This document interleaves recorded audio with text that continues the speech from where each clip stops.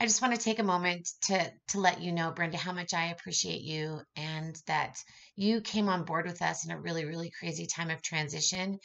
And you've stepped in like a true champion. And we've been able to see the extent of your talents through this virtual learning experience. And we are just so grateful that you are part of our Viper family. I hope you enjoyed your week, your secretary's week. We tried to make sure that we were celebrating you guys every day. And so, again, thank you so much for all you do for Franklin. And I look forward to actually working with you in person.